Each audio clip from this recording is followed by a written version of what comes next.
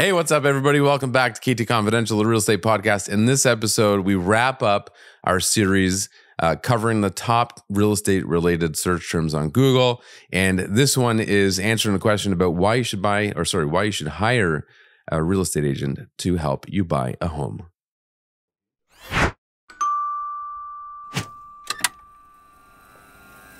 Howdy, friend. How are you? What are you doing? Just skimming through the most recent listings that are on my watch list. Yeah. Anything exciting? Yeah, actually, there's how's the market, Adrian? How's the market?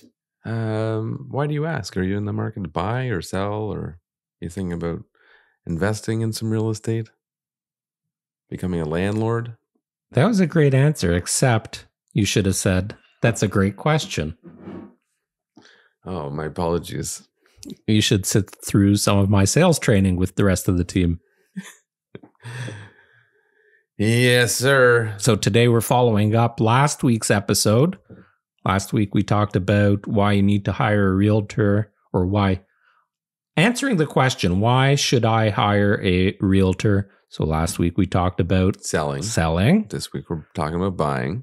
Buying, not dying. And I almost said dying. And a little bit of leasing. Yes. Excuse me. Do you want to get the leasing out of the way first, or the buying? Let's talk about leasing quick. It'll be quicker. Well, there's two sides to rental properties. There's the landlord side and the tenant side. The landlord side, can I just get that out of the way quick? Because the landlord side is an absolute no-brainer for me. Yes. You're going to pay, well, the average is 1 month rent. Yeah. Right? Like, you can offer up whatever you want. Obviously, commissions are negotiable, blah, blah, blah. Industry standard for us. You know, it's not price fixed, but 1 month rent is pretty common. And that 1 month of rent is split between the brokerages, whoever's representing the landlord, whoever's representing the tenant. Correct. Average rental price in Halton, I don't know, $3,000. Let's just say. So it costs you $3,000 plus HST. If you were to do it on your own, you got to get some advertising. You got to get some photos. You got to get some signage. There's a few things you need to do. Well, you don't have to. It's just, there's a difference. On. That's what you're paying for. Right. I'm trying to compare apple to apple, more or less. So you're going to spend $1,000 for right out of the gate. No question in my mind. To do it properly. And that's not even, is it properly? I don't know. Well, properly from the perspective of getting a listing up with photos and signage. Sure. Yeah. And that's assuming you're not listing on the public MLS system. That's just using, local classifieds, Kijiji Marketplace, which can work. But the challenge with those things is you're going to be bombarded with a lot of shitty applicants. That's where bombarded is not even the word. Yeah. You completely inundated with. Is inundated bigger than bombarded? Know. I was just thinking that myself. You're going to be up Schitt's Creek. Let's put it that way. Yeah. Because everybody is going to be contacting you. If you didn't get for a properly priced home, and if you have a nice photos, nice home, if you didn't get at least 10 to 20 calls or emails a day, I would be surprised. So now you have to facilitate all of it. You got to field those calls. You got to show the property. Well, yeah, let's assume this is an existing tenanted property or even vacant. You have to be there for all of these people to go through. Right. And half of these people aren't qualified. Right. And half of these people aren't going to provide you documents to prove otherwise because you're just some random person. You're not even a licensed real estate agent. Right. So why would I provide some random homeowner all of this stuff before I even see the home? Right. You're not licensed to represent me. I just want to see the house. Yep. That's just the start of it. Then you show the house, and then gathering all of these supporting documents, then trying to decipher if those supporting documents, A, are legit, making any reference calls. So, I mean, we could probably talk about that for a long time. Plain and short, if you're a landlord, Don't try listing the property yourself, especially in this market. Maximize, and kind of like what we talked about in the last episode, and maybe we should have talked about landlords in the last episode because listing for sale, listing for lease. Anyways, plain and short, don't do it on your own in this market. Happy to help guide you if you are thinking of doing it on your own. You need some advice, give me a call. I'm happy to walk you through the differences. The one thing I would say is really important in hiring a real estate agent to list your property for lease is just ask them what their process is to vetting tenants. Yeah. That's really important. 100%. Let's move on to, because we've discussed that in another podcast, so you can go back and find that. Maybe we'll include a link in the description for it. Sure. So let's move on to tenants. Tenants. If you're a tenant, why do I need a realtor?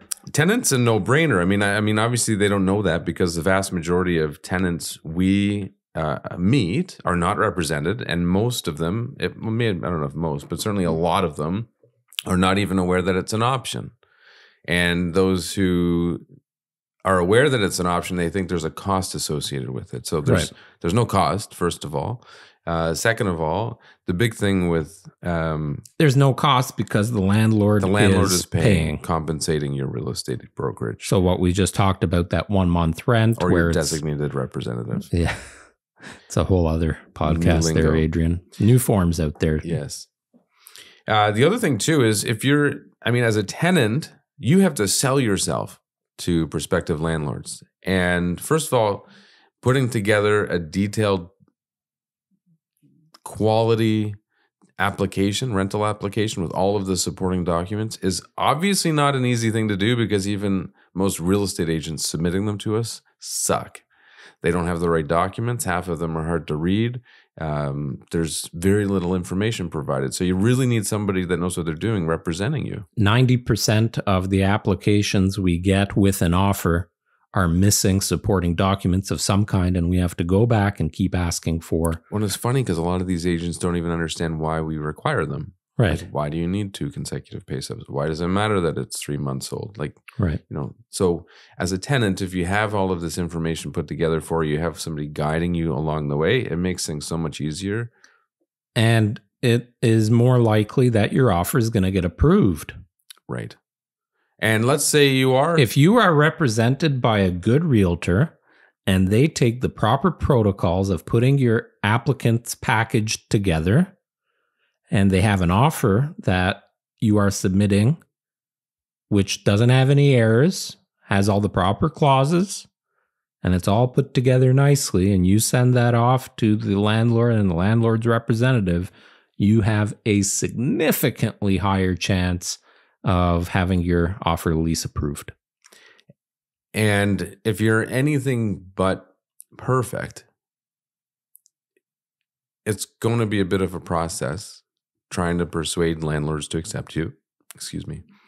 And just having to sell yourself to every landlord every time over and over is not easy. Yep. Versus having somebody do it for you. So by having a professional real estate agent on your side, the information being conveyed to the landlord or the landlord's agent is better received, right? Like if you're telling somebody, oh, I'm great, I won't, I'm going to be a perfect tenant, I'm going to pay my bills, I don't smoke, I don't have pets, it's a biased opinion coming from them versus somebody representing you. Sure. People with the worst credit and worst job history think they're great too. Correct. All right. If you're buying real estate, why do you need a realtor? It's funny because I think a lot of people, first of all, don't even know what they want. And, I've talked about this before. I had a client, actually we're working with them again now. And, when I first met them, they interviewed me and I asked them, why are you interviewing me? You've moved before, you've had representation before, why am I here? And their biggest complaint of the last round of purchasing a property was that the real estate agent, I don't know how to convey it, but I guess they didn't give them any direction. They just kind of, went with the flow. They went with the flow, and they did as the buyers were asking and saying, versus providing some insight and trying to specifically persuading them to spend $30,000 more on a house that they loved, because there was this property they wanted to buy, but it was $30,000 more than they wanted to spend. So they settled for something less. And that's the reason they were moving again, because they were just unhappy with what they bought. But if they had somebody providing more guidance and maybe opening their eyes to, hey, where are you going to be in 5 years? Maybe we should consider this, this, and this, because as your lifestyle changes, you'll still, be able to grow in this house versus outgrow this other property. Well, and the opposite also, sometimes buyers get that HGTV effect and walk into a nicely presented, nicely staged property, and even though it's $100,000 over what it should be worth in the market, they fall in love and want to buy it right away. Sometimes you have to reel them in and say, just so you know, you are overpaying, and here's why. Don't be all mushy-gushy over all of this nice furniture. So having that experience and that professional opinion with somebody to hold your hand. And of course, just scheduling everything is a big task. Like if we go back and we start from the initial process of a realtor working with a buyer, it all starts with a consultation, sitting down, getting to know each other, making sure that you like each other and can work well, because oftentimes it's going to be a 3 to 6 months at a minimum relationship. Mm-hmm. If you figure from the consultation to viewing properties, putting in offers, having an accepted offer, going through any conditions, and then closing, there is a 3 to 6 month window that you are in a relationship together. Yeah. So it's not like you're hiring somebody and it's wham, bam, thank you, sir. It's, I am here to represent you for the long run. It's a relationship, and we have to work together for that ultimate result. There's a lot of hours that go behind the scenes when somebody's representing you to purchase any kind of real estate. And I don't know that the general consumer understands how many hours of labor goes into representing them. Well, and much like a tenant doesn't pay out of pocket for having representation, same thing goes with buyers in most cases. So buyers will sign a buyer representation agreement that allows the brokerage and the brokerage's representative to represent them in the purchase of the agreement of whatever real estate they're buying, assuming that the seller and the listing brokerage are remunerating the other brokerage according to the MLS. Those numbers are usually the same. So your buyer representation agreement, let's say, is at 2.5%, and the listing brokerage is offering 2.5%. The buyer doesn't pay anything. It's being paid by the thinking from the buyer's perspective, though, in reality, the reason they think they can save money. Well, they think they can save money, and here's the challenge with that: they think the seller is going to save money.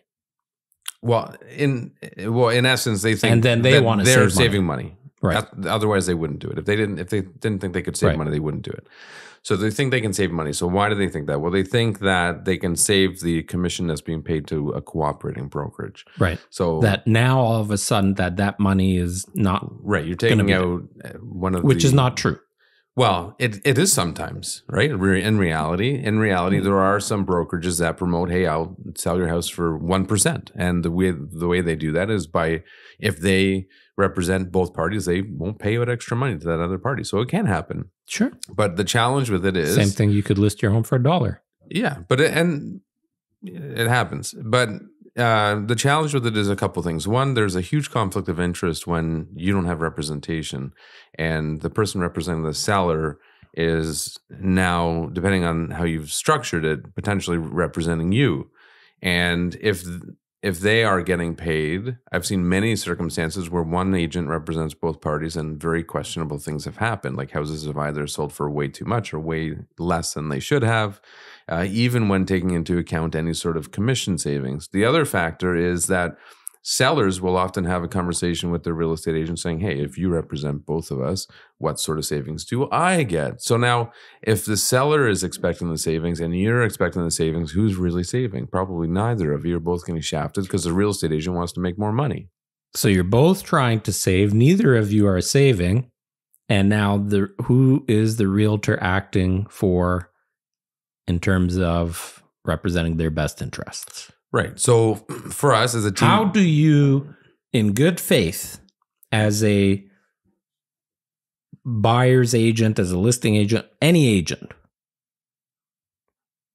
represent both parties where the seller wants to get as much money as possible for the home and the buyer wants to pay the least amount of money for the home? Well, I have two examples. So there was my best friend out in Edmonton, and he was shopping for a house years ago, and he found a house he loved, and the agent offered, or he was representing himself. He went direct to the listing agent, and that agent offered him a sum of money off. It was like $30,000 to $50,000, something like that. But I kept insisting, like, go get your own representation. So eventually he did. He interviewed a few people, found somebody he was comfortable with, went back to the house. And then he found out it was overpriced by about $250,000.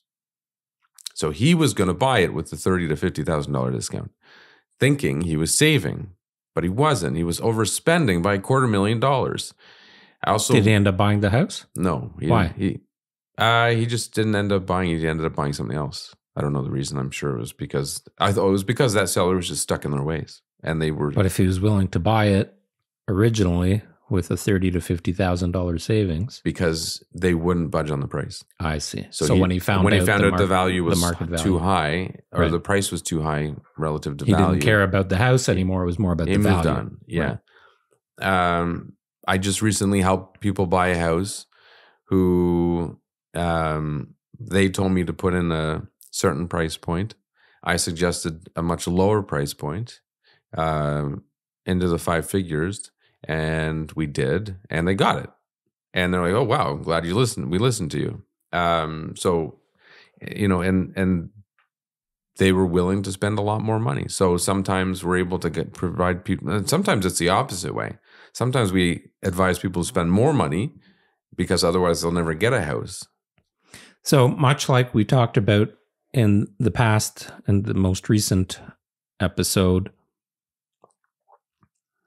it's the same thing with having the experience, with being in and out of homes all the time, with negotiating all of these deals all the time, with knowing the intimate value of the property, what's being built around the neighborhood, what schools are good, where are the parks, where are the plazas, is this flooring any good, is this home going to appreciate like the rest of the homes, or is there any difference? How long is that fridge potentially going to last? Like, just having the experience and the intimate knowledge of the neighborhood, the type of home, the features, the benefits, all of those things that attribute a home's value. You need that experience. You need somebody to hold your hand and walk you through that process. This is the largest purchase in your life. It's just like why you wouldn't hire the cheapest dentist or pull your own teeth out. Well, I guess kids sometimes do, but you want to have somebody that's representing you, your best interest. Make sure you're getting the right home at the right price with the best terms, the best conditions on your behalf, making sure that all of the legalities are covered, all the T's and I's. Again, same thing from the last episode. And you will have, I can't think of the last time I had a buyer or there was a buyer that anybody on the team represented where there weren't an absolutely ton of questions, whether they're an experienced buyer or not. There are a ton of questions that come up. and somebody experienced are able to answer those questions for you. So you need that experience. I agree. I don't think there's anything else to it, really. Yeah, I don't either. Plus, you'll have a friend for life. There you go. But also just, check out our videos on hiring properly. So you figure out make sure you get somebody who represents you properly. Yes. It's very important because in many cases, maybe you should have done it on your own. So do your due diligence and connect yourself with somebody reputable that will take good care of you. If you have the right representation, it will make your life so much easier. It'll be a better investment in the long term, certainly. Yeah. And it'll make sure that you don't end up in court, hopefully. And if you do, they're licensed and insured. You can sue them. There you go. Another reason to have a realtor represent you. All right. We'll see you next week. See ya. Cheers. There you have it. I hope you enjoyed this episode, and hopefully it provides some help on your search to purchase your next piece of real estate, or maybe your first piece of real estate. And leave us a comment and let us know how your search goes, and make sure you subscribe to catch the next episode. Ciao.